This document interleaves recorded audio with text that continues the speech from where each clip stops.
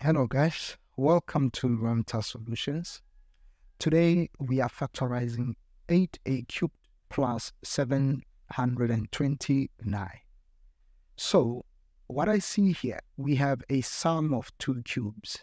Now a tip that I can give you is this. When dealing with a sum of two cubes, what I mean is when you have x cubed plus y cubed, you must say it is equal to x plus y close times x squared minus xy plus y squared close. Okay, so here we have 8a cubed. So basically, let's say x equals the cube root of 8a cubed, which will be 2a.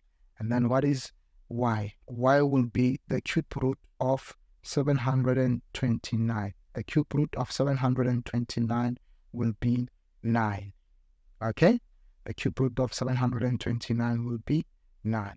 Now, we can now look for x squared. What is x squared? X squared is open bracket 2a close square egg. This will be 4a squared. Now let's look for y squared. What is y? We said y was 9. So 9 squared is 81. Right? Moving on.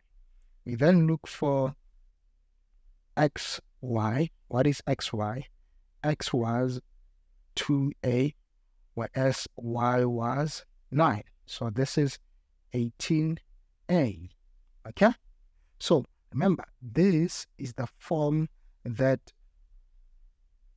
your factors will look like, or factorization will look like. Now, coming back to factorize this, let me write it here. 8a cubed plus 729 would be, first thing first, what is x? We said x was 2a. What is y? We said y was 9. What is x squared? We said it was 4a squared minus, what is xy? It was 18a. And then what is y squared? It was 81. And this is how you factorize sum of cubes, right? Sum of two cubes. Okay? And these are your factors. So we're going to leave them here because there is totally nothing that we can do to further factorize this. Okay? So we're going to leave it here. And this is it. So it's a wrap, guys. See you next time. Bye-bye.